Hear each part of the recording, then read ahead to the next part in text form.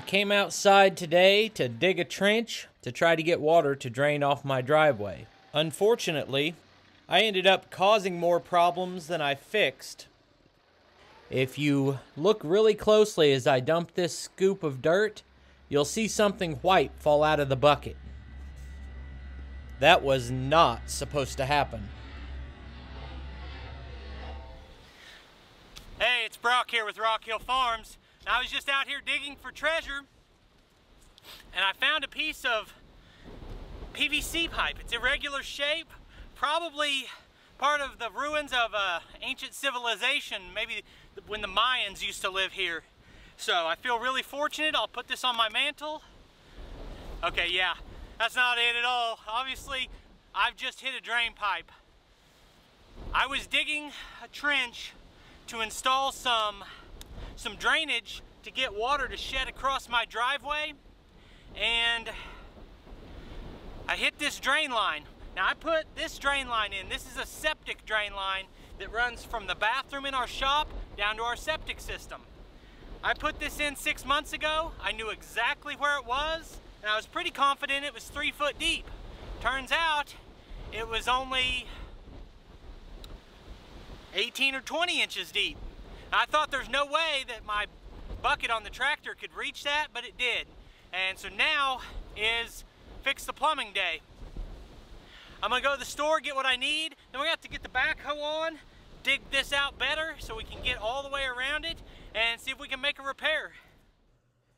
I dug down and found the busted piece of pipe by hand, and the damaged area is only about 8 to 10 inches long.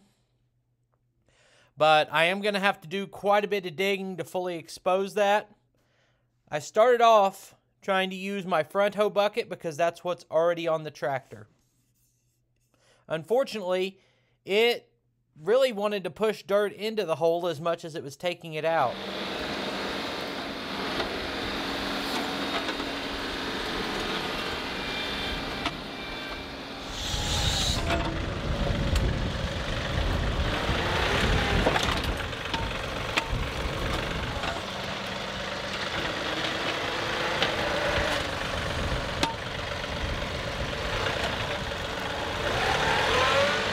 Brought my son-in-law over here to be the muscle and work a shovel.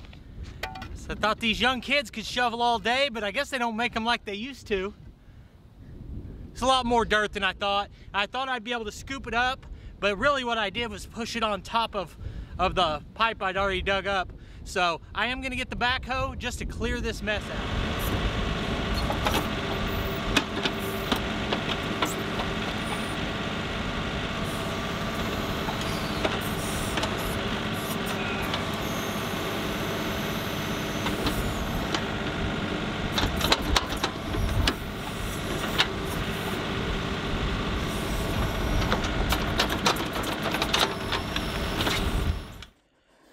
It took us about 20-25 minutes probably to dig all the way around this pipe. Trying to take my time a little bit so that I don't further damage the pipe. But also, after running to the hardware store and getting everything we needed, I was down to about 2 hours to dig this out, repair it, and fill it back in so that we had a functional bathroom tomorrow in the shop. So I would dig until I knocked a bunch of dirt on the pipe, and then my helper would uncover the pipe again, and we just repeated that pattern until we got it all dug out. The thing about making a repair like this is you don't just have to get down to the pipe, but you have to get clearance all the way under it, about 6 inches on each side of the break. And you can do most of that with the machine, but at some point, you just have to get down in the hole and manually work the dirt out from underneath the pipe.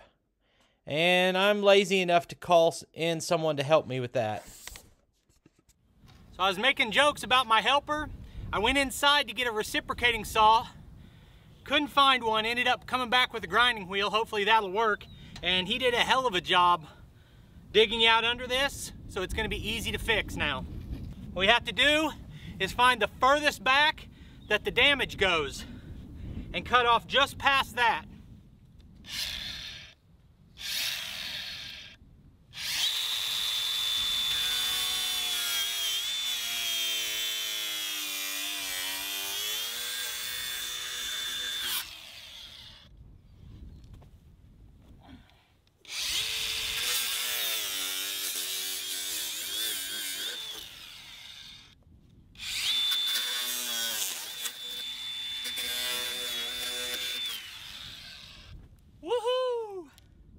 trying to hurry to do this. I got all this energy.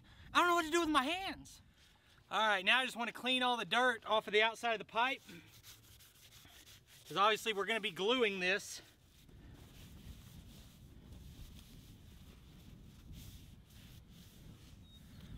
The next part of this I learned from Outdoors with the Morgans.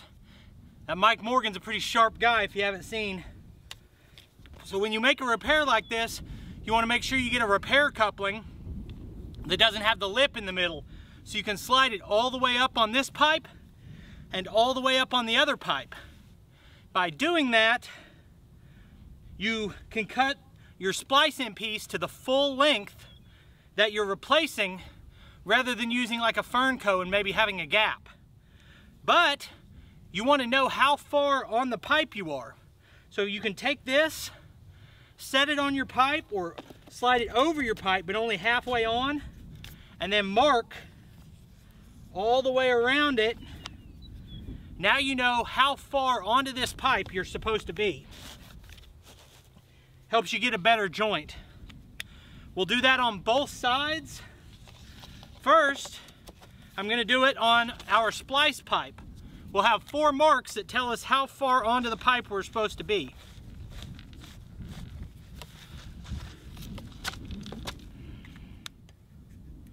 All right, I've measured between the pipes.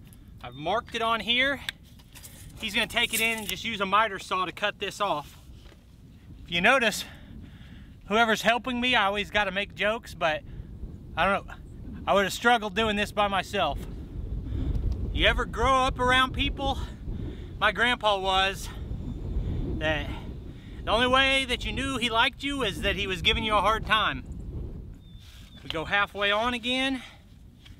Now we've got both sides of this pipe marked.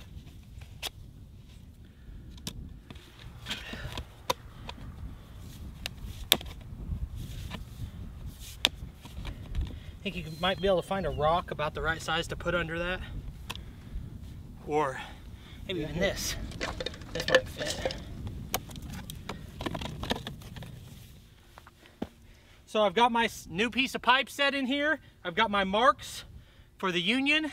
I've got it setting on this old piece of pipe just so I don't have to hold it the whole time. Then we're going to put on our primer.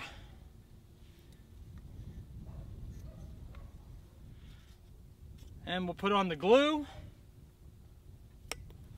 Oh, dropped it in the dirt. Luckily, you know, drain line's not a high pressure fitting, so, but I think we're still going to get a really good seal from this.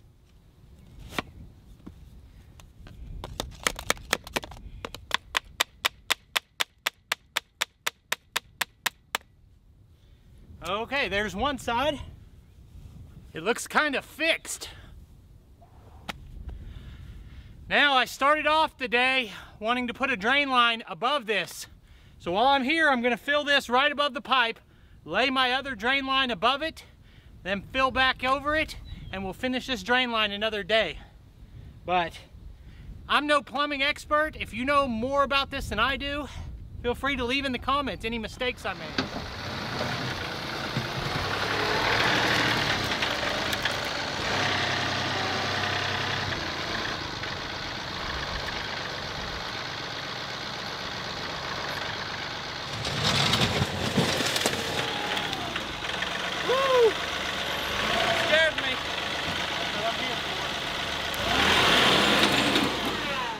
Well, that's it for the damage I did.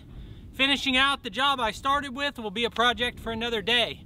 But I appreciate you taking time to watch this video. I'll put links over here to more of our videos, and I'll see you next time.